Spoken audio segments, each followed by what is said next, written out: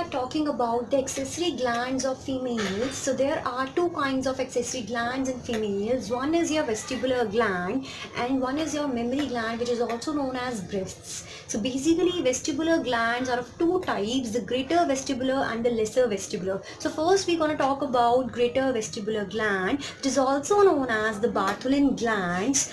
And this gland is present in pair, and it is a very small gland which is red yellow in color and is present on left and right side of the vaginal opening. So vaginal opening के right side and left side में gland present होता है, which is also known as this Bartholin gland. And अगर मैं function की बात करूँ, so this Bartholin gland, it secretes an alkaline secretion. So basically it secretes the alkaline secretion. And what does this alkaline secretion do? It provides the lubrication to the vagina. So it provides the lubrication and as well as it neutralizing the urinary acidity. So urine की acidity को कम करने के लिए, because urine is acidic in nature, so neutralize करने के लिए ये Bartholin gland एक secretion secrete करता है which is alkaline, and also the secretions help in the lubrication or to the vagina. So this is all about this Bartholin gland, which is also known as greater vestibular, or it is a subtype of your vestibular gland, which is also known as accessory gland of females.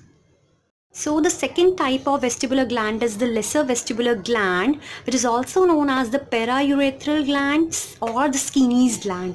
They are very small and they are mucus secreting glands, and it is present between the urethra and vagina opening. So between the urethra and vagina opening, there is a space where these glands are present, and these glands are very small and they secrete mucus. So the second type of accessory glands in females is mammary glands or breasts.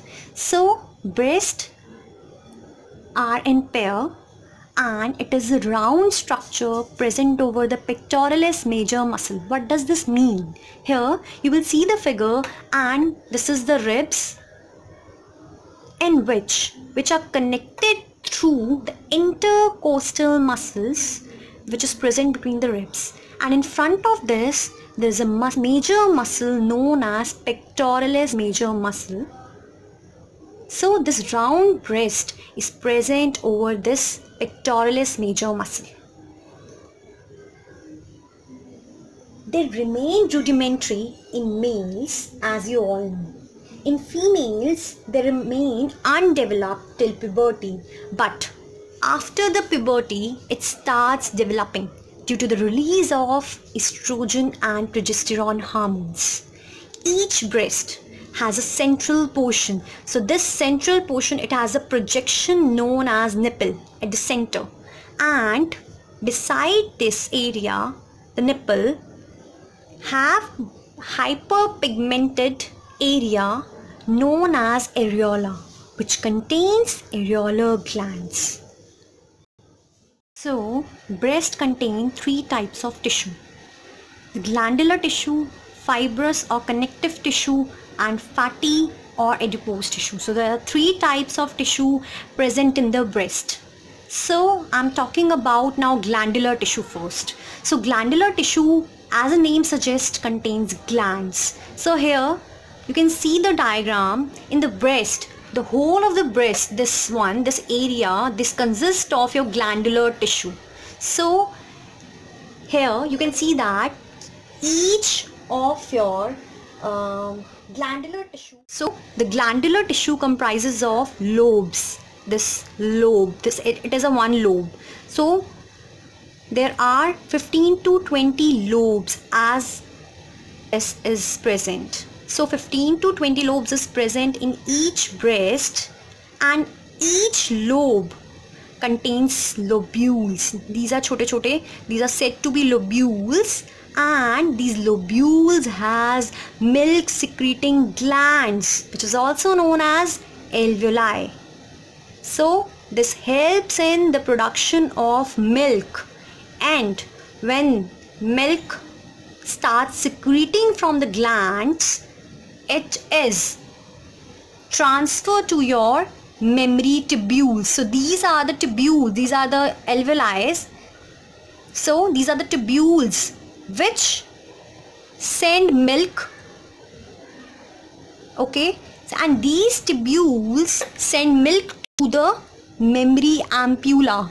This is mammary ampulla, and then from this mammary ampulla some milk may be stored. So mammary ampulla, in mammary ampulla some milk may be stored before going to lactiferous duct. Here is a duct present, so before going outside some of the milk got stored in the mammary ampulla, and then through lactiferous duct milk got secreted out. So it is all about the glandular tissue. So I told you that glandular tissue consists of 15 to 20 lobes in each breast, and in each lobe there are so many lobules, and these lobules has the milk secreting glands, which is also known as alveoli, and this alveoli is a gland which is secreting milk and then send the signal, then send the milk to the mammary tubules. So these are the mammary tubules, and from these mammary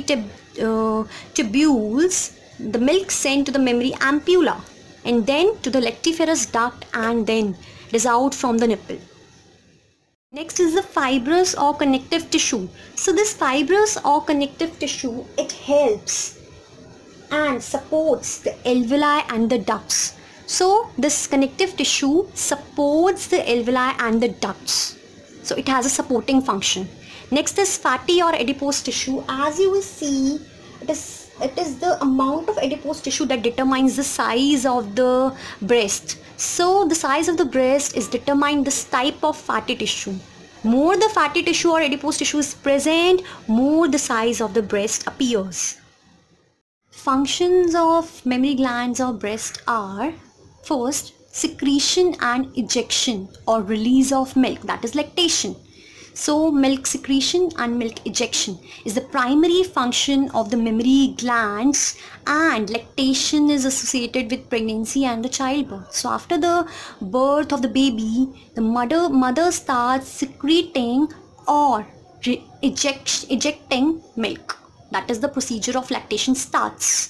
Now the milk production in the mammary glands is stimulated by the hormone known as prolactin. So prolactin is a hormone. So you can see that prolactin is a hormone which is secreted by anterior pituitary. It helps in the formation of milk production.